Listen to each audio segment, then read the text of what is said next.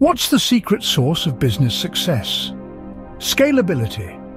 It is the capacity to handle more work, users, and data effortlessly. It's about preparing your business for the unpredictable ups and downs of the financial world. Mark, a seasoned professional with years of experience in the financial sector, provides his insight.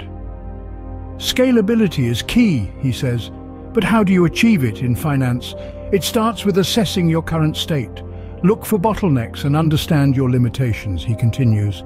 Are you prioritizing availability or consistency? It's crucial to define your scalability goals and set clear plans for growth and improvement. Consider your user base, peak usage hours, and your scaling budget. Choosing your scalability approach is another critical step. Mark suggests you can either add more resources, known as horizontal scalability, or optimize your existing ones, known as vertical scalability. The choice depends on your needs and goals. Applying distributed systems design principles is another essential aspect of scalability. As Mark explains, partitioning, replication, load balancing, caching, and queuing are crucial.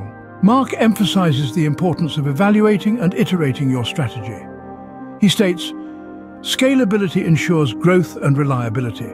Adapt your strategy and watch your business flourish." In summary, achieving scalability in finance involves a comprehensive assessment of your current state, defining your scalability goals, choosing your scalability approach, applying distributed systems design principles, and continuously evaluating and iterating your strategy. Remember, scalability is the secret sauce of business success. For more tips, visit gain.work.